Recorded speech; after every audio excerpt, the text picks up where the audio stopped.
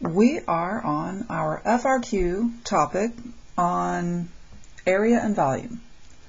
So areas and volumes, we need to remember some key concepts. For area, we think that area is the integral of your top curve minus your bottom curve if you're in a dx. Okay? Keep all x's. Left minus right if you have a dy. If you have a dy, your left and your right are going to have y's in them, no x's. So you have to take your equation that they gave you and solve it for x to get y's. And your boundaries will have y boundaries. That's area. Top minus bottom, dx, right minus left, dy. Oh, goodness gracious. There's a typo on here. This should definitely be right minus left. Everybody make that correction on your paper. Holy smoke. Right minus left. Always. Goodness. Okay. I should go and fix that right now, but that's okay. I'm going to have all you guys fix it. I've already made copies at school. Okay. Volumes. So whenever you see volume, when you're asked to find volume, you should be thinking, I need to integrate area. Specifically, integrate area of a cross-section.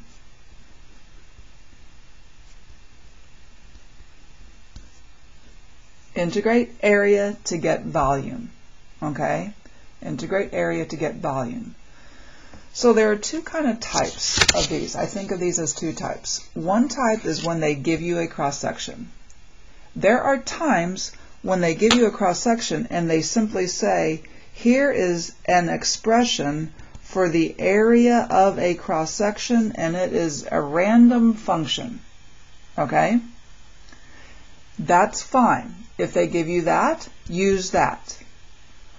Otherwise, they are going to tell you that your cross-sections are squares or equilateral triangles or semicircles or isosceles right triangles with a leg on the base or an isosceles triangle with a hypotenuse on the base or is a rectangle. So in these situations, we need to have some area equations or area formulas known. So the area of our square is side squared. Side is always top minus bottom, assuming you have a dx. Right minus left if you have a dy.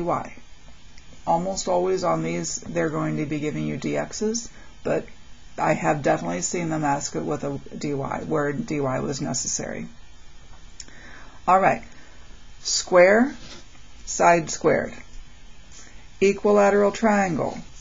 Square root of 3 over 4 times side squared. Semicircle with diameter on the base. Pi over 8 side squared.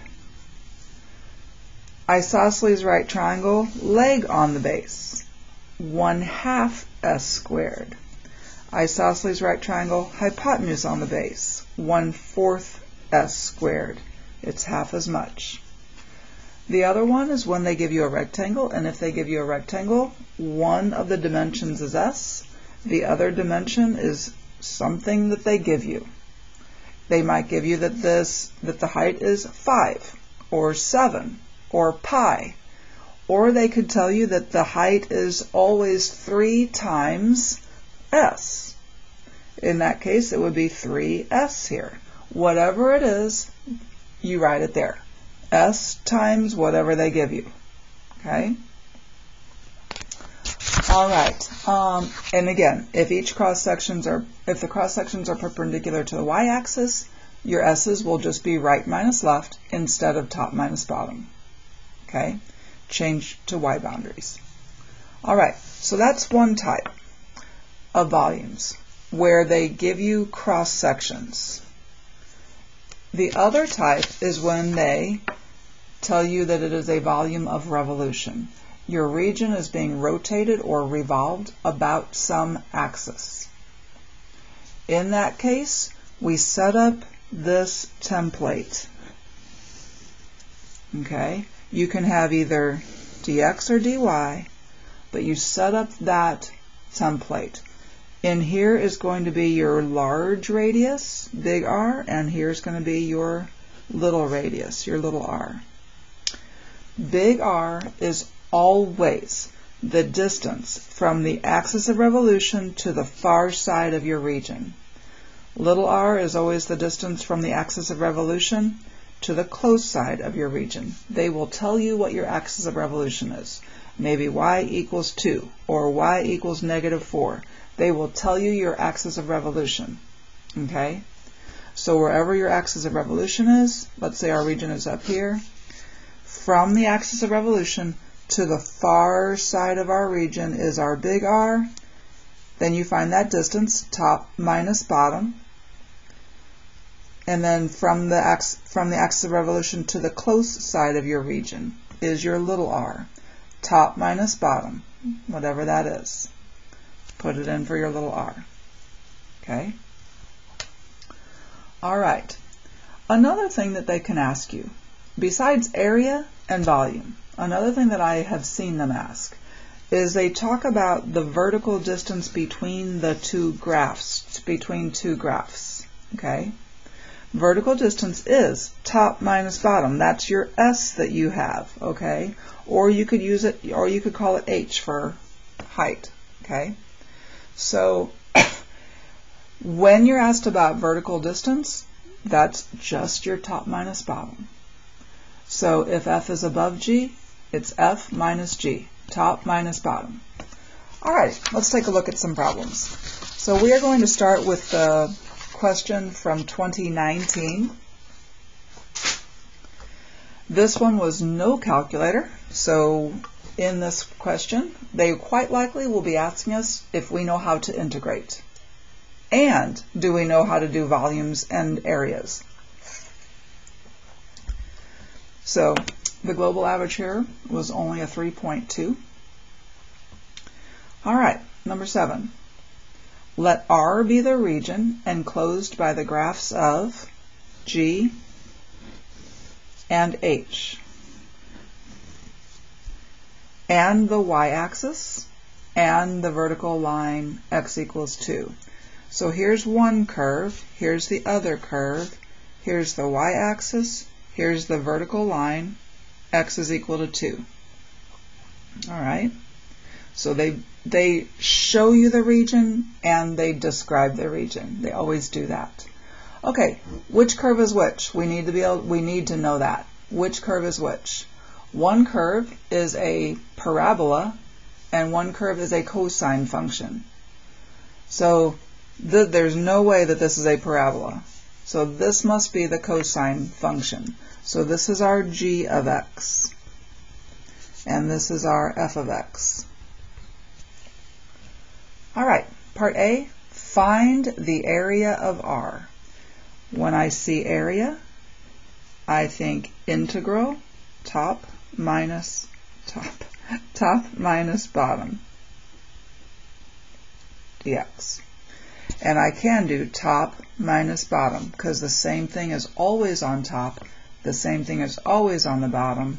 So integral, top is f of x. Oh, it's not f, they called it h of x.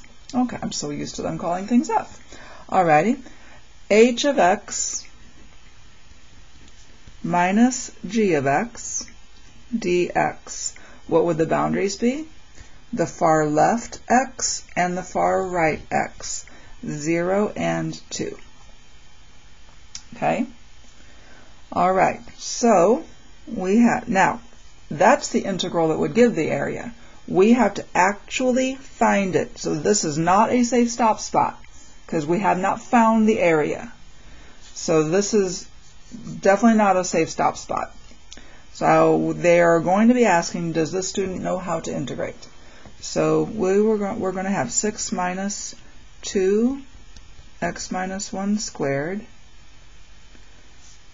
That's my h of x minus g of x, negative 2 plus 3 cosine of pi over 2x. Be careful there, you guys, because you are subtracting those two, So use parentheses or go ahead and distribute your negative through. Make sure that that's, in the end, it's going to be a minus. All right? Okay, I'm about to make that change happen. 6 minus 2, x minus 1 squared, plus 2 minus 3 cosine pi over 2x dx. I can combine the 6 and the 2 and make that an 8, and I'll do that in just a second. All right, so how to integrate this? We have a couple of options. We can do a u sub on that. I will, in class, here's what I'm going to do though. I'll tell you what I'm going to do. When we're integrating this thing,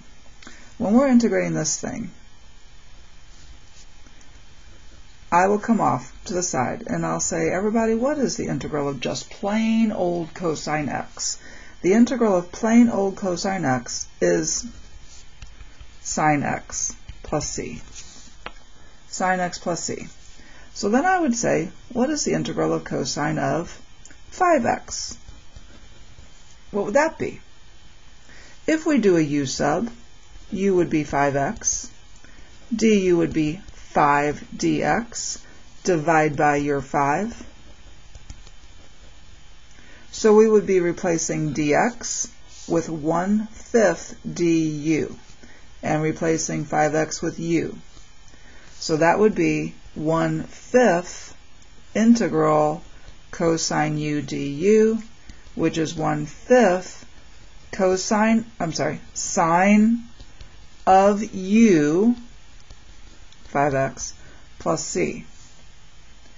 So the integral of cosine of 5x is 1/5 sine of 5x. So what is the integral of negative 3 cosine of pi over 2x? The integral of just that piece will be, we kept the sign, we keep the sign. The 3 I'm just going to write down. And what do we do with that pi over 2? We flip it and multiply. We divide it by the 5. We multiply by 1/5. Sine of pi over 2x. Okay? Alrighty. This is going to be an 8. What's the integral of 8 dx? 8x. Okay? Okay. Minus 2 times. Alright. Let's do a little u sub on that piece. What is the integral of this piece? Well, this is just an x minus 1. I say just because what's the derivative of that? The derivative of that is just a 1. Yeah? So the derivative of x minus 1 is 1, which means this is a really quick and easy u sub. I could do a complete u sub and do that u, let u, do it all out, but I'm going to just be using the power rule on that. So I'm going to have u to the third divided by 3, right? That's what I'm going to have there. So when I see a very simple u, I don't really do the u sub. All I do is do what I would do if I did do the u sub. Okay? So this thing is 8x minus 2/3 x minus 1 cubed minus 6 over pi sine of pi over 2x. Okay? And we have boundaries. So no plus c because we have boundaries. Put 2 in for x.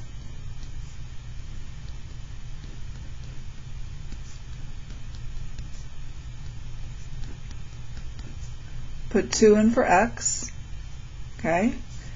subtract what you get when you put 0 in for x.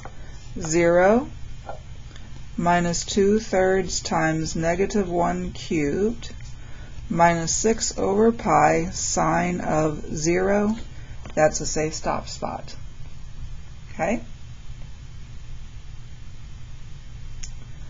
Alrighty, and I'm looking at my answer key, and okay, alrighty.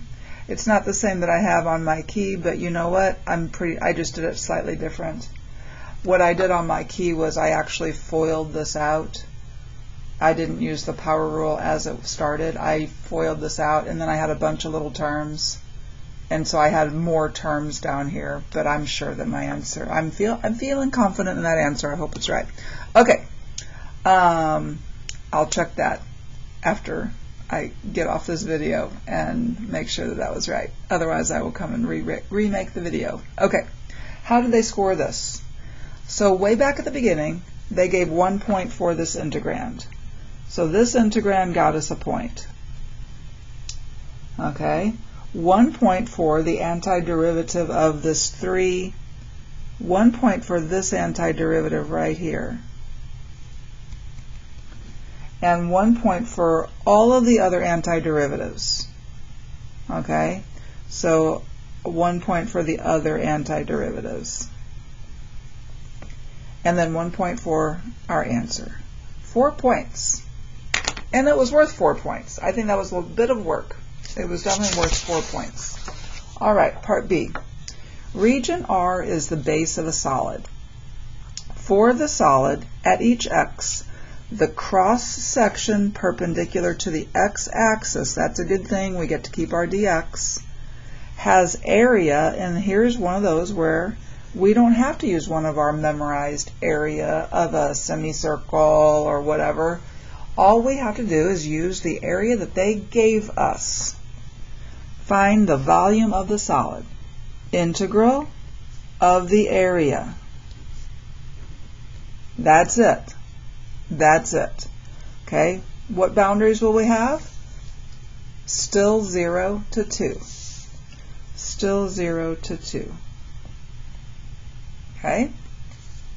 All right. Find the volume. This is the integral that gives the volume. We find the volume. So another one where they're asking me, does this student know how to integrate? All right. Is this a natural log? Yes, it is. ln absolute value x plus 3. Is there a coefficient other than 1? No, there's not. The derivative of the bottom is 1. It's like we have 1 over 1 out front. All we need to do is apply our boundaries. ln of 5, be sure to put in the top boundary first. ln of 5 minus ln of 3. Safe stop. That's my kind of integral. Okay, what did they score this? 1 point for your integral, 1 point for your answer. So far we've had 4, 5, 6 points. I'm sure this, well, I know this last one was worth 3. Okay, write but do not evaluate. Amen. I think we've integrated enough, yes? Write but do not evaluate an integral expression that gives the volume of the solid generated when R is rotated about the horizontal line y equals 6. So immediately I think of my template. Integral pi times something squared minus pi times something squared. This is going to be my big R. This is going to be my little r. Okay?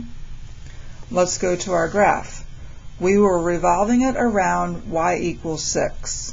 1, 2, 3, 4, 5, 6. Here is my axis of revolution. They will never make an axis of revolution go in the middle of a region. All right? So you don't have to worry about, gosh, does this come up above? No, they're not going to do that. Okay? All right. From our axis of revolution to the far side of our region. That's our big R. Top minus bottom, and that was our H, right? H minus G. Top minus, not H. That's not H up there. Goodness gracious, that is 6. 6 minus G. Yeah? Okay, our little r goes from the axis of revolution to the close side of your region. It doesn't have to go far over the way I drew it there, but that is little r. That is 6 minus H. Top minus bottom, 6 minus H.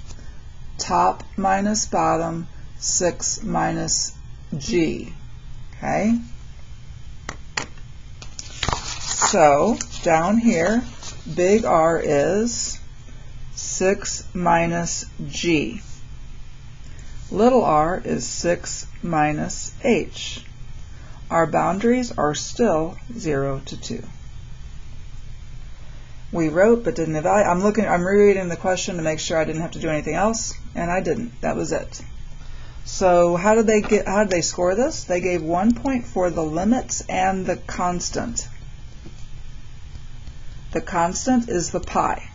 So 1 point if you have the limits correct and you included your pi in the appropriate spots, or you could factor out that pi, either one.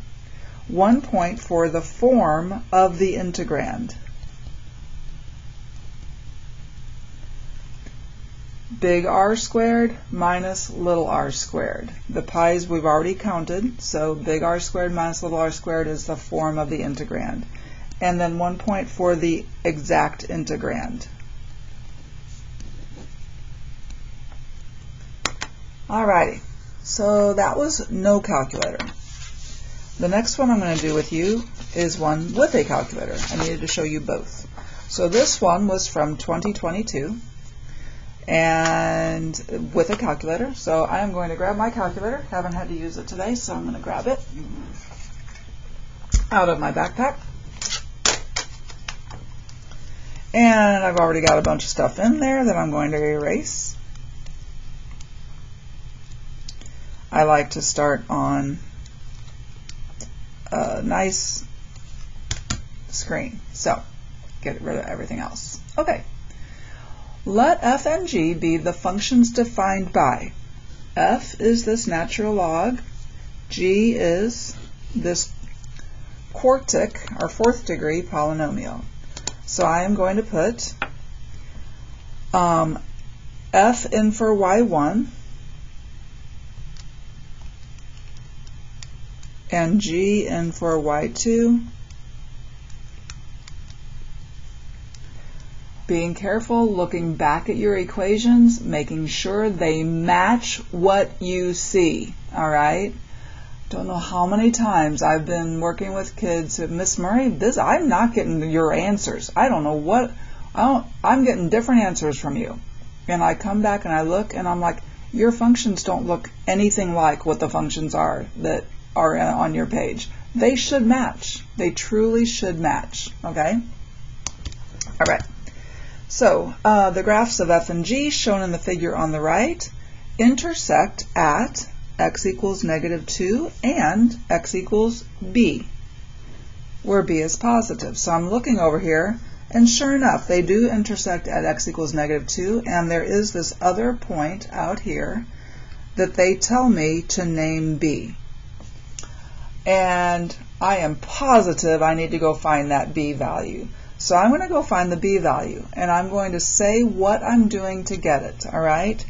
F of x is equal to g of x at x equals, okay, let's go find that intersection.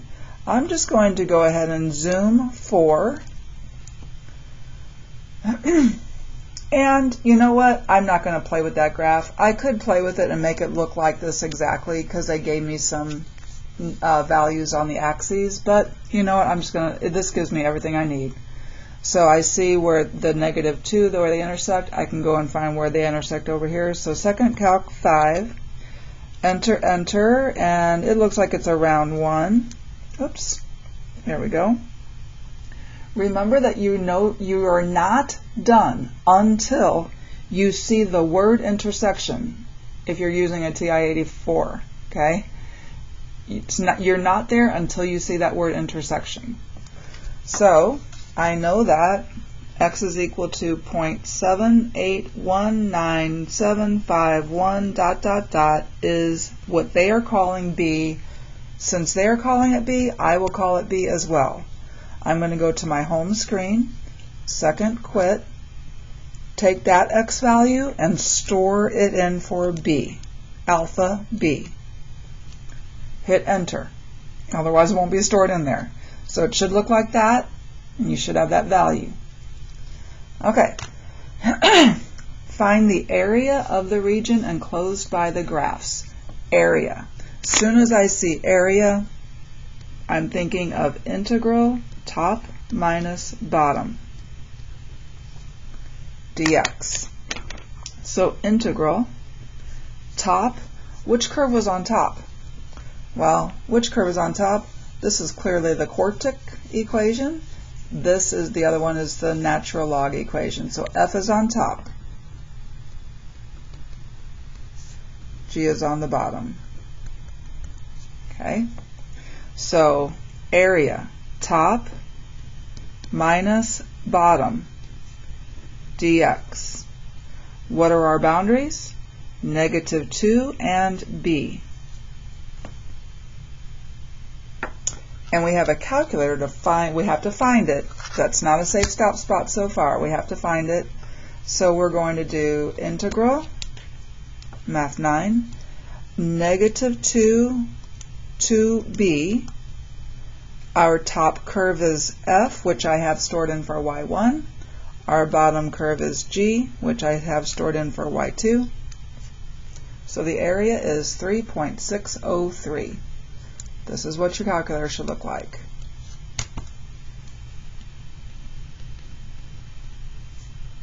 And you give at least 3 numbers after the decimal point. Feel free to give more, but you need to give at least 3. If you don't give at least 3, you will not get the answer point. And the answer point that year was worth a point, of course. The way they scored this was 1 point for the integrand, 1 point for the limits of integration,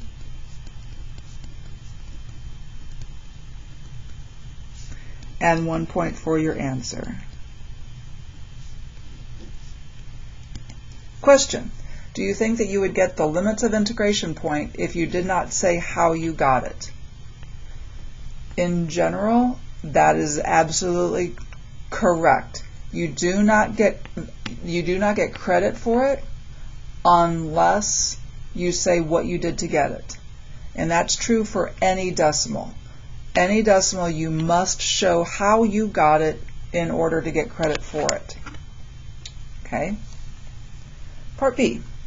For -2 to b, let h be the vertical distance between f and g. There's that vertical distance I was talking about. So h, and I will write that here, h is top minus bottom. That's the vertical distance. F minus g. Is h increasing or decreasing at x equals -5? Well, h increasing or decreasing relies on h prime. H is increasing if h prime is positive. H is decreasing if h prime is negative. And there's my h. So all I need to do is, I'm going to come in and put, it's a little blurry. There we go. Okay, I'm going to put a y3, and I'm going to call that y1 minus y2. So there's my h. My h is now in y3. So if I want to know if h is decreasing or increasing, I need the derivative at -0.5. And I really don't need to give the value of it, I just need the sign of it. So math 8, with respect to x on my calculator, That's looking awfully dim there. Let me try to brighten it up. Try to do it again. Okay. Try to do this again. Of my y3 at negative 0.5. And I get a negative value. I really don't care what the value is, I only care that it's negative.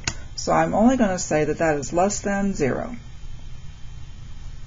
Therefore, h is decreasing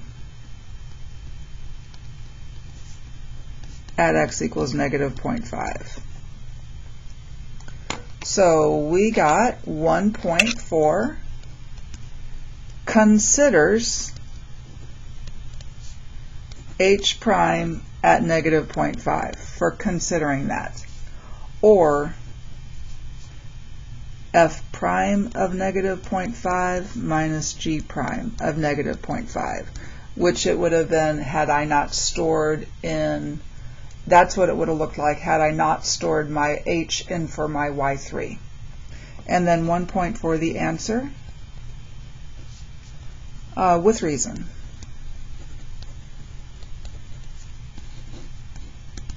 So far, 5 points. We've got 4 more left to get on this problem. Part C. The region enclosed by the graphs of f and g is now the base of a solid. Cross sections of the solid taken perpendicular to the x-axis, that's a good thing, that's our dx, are squares. Cross sections are squares. Find the volume of the solid. Integral of area. The area will be the area of a square. Side squared. Okay? Side is top minus bottom. F minus G, which is exactly what I have stored in for h. So if we want to, we could have written just h there. Squared. dx from negative 2 to b. And that will equal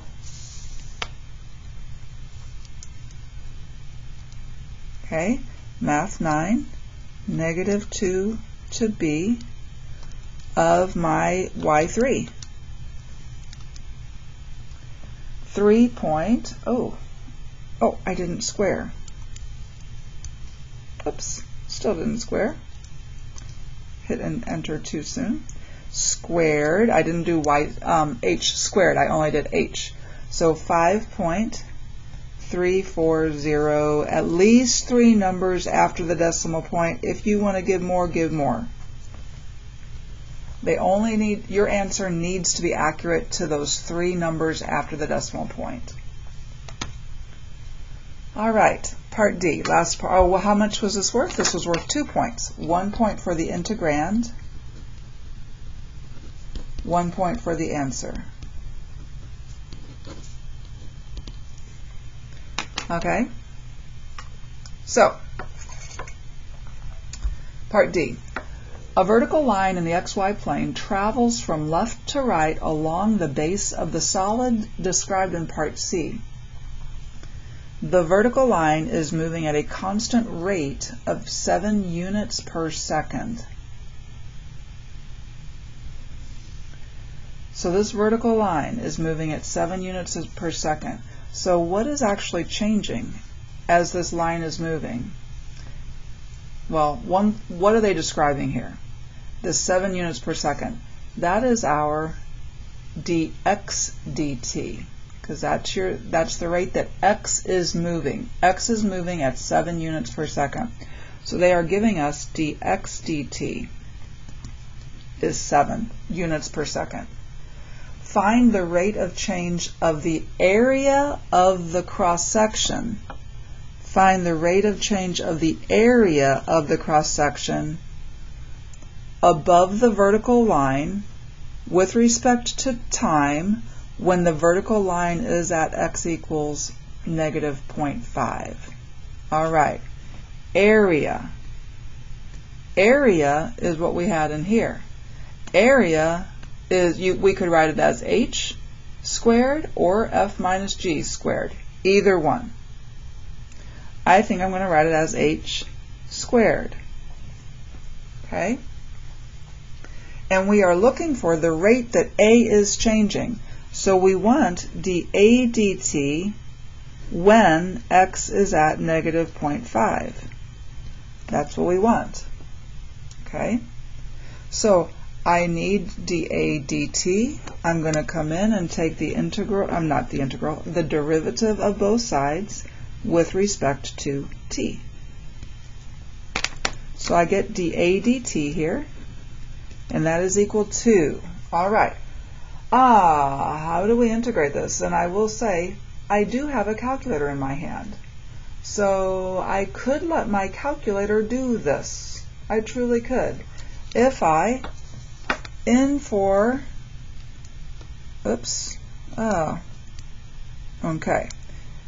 my y3, I could let y4, in for y4, I could let y4 be my a. If I put y3 squared in, I think I'll do that, y3 squared. Now I just need to integrate, not integrate, I keep saying that, differentiate that with respect to t, right? So at my home screen, okay, Math 8,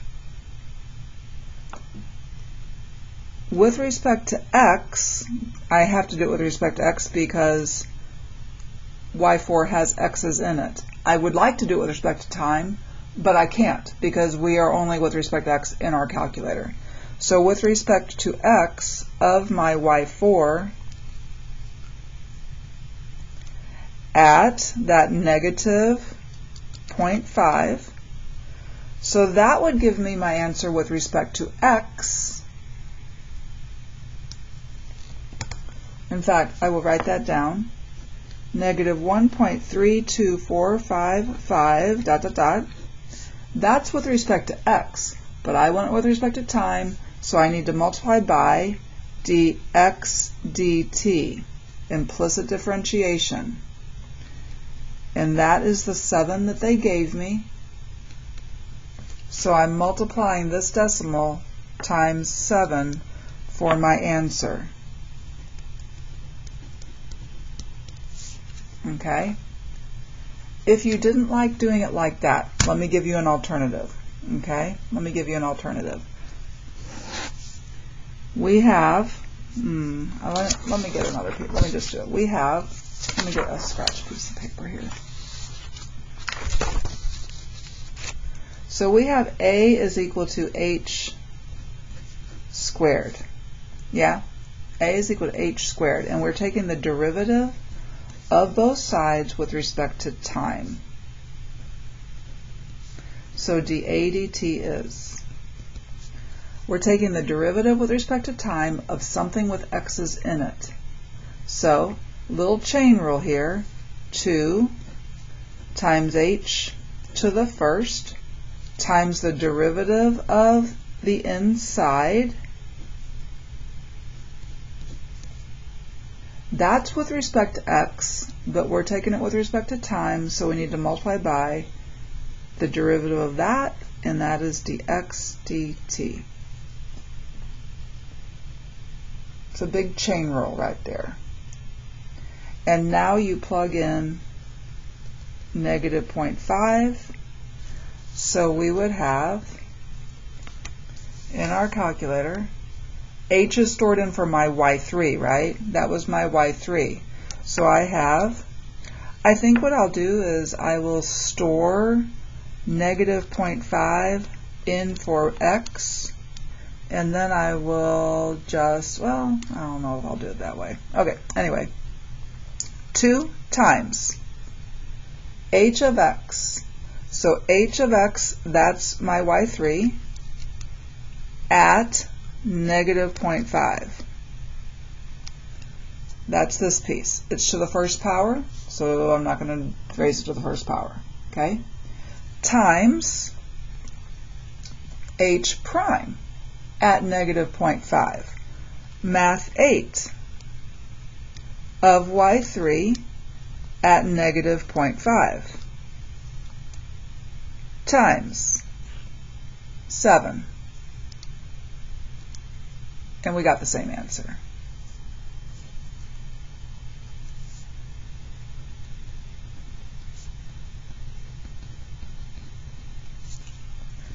Okay? Show you that again. All right, so that's an alternative for that one. So this was worth 2 points, and 1 point was for that chain rule. So whichever way you're doing it, whether it's this way or the way I did it on my scratch paper, 1 point for the chain rule. The dA dx times dx dt. You needed to remember to multiply by dx dt.